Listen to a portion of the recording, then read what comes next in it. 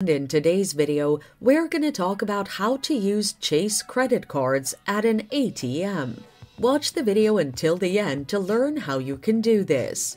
To use your Chase credit card at the ATM, use the following steps. Find a compatible ATM, preferably one associated with Chase, to avoid additional fees. Insert your Chase credit card by sliding it into the ATM slot. Enter your personal identification number or PIN. On the ATM screen, choose the cash advance or cash withdrawal option. Enter the amount of money you want to withdraw and ensure that the amount doesn't exceed the card's limit. The ATM will process your request and disburse the money. Are there costs for making a withdrawal using a Chase credit card at the ATM?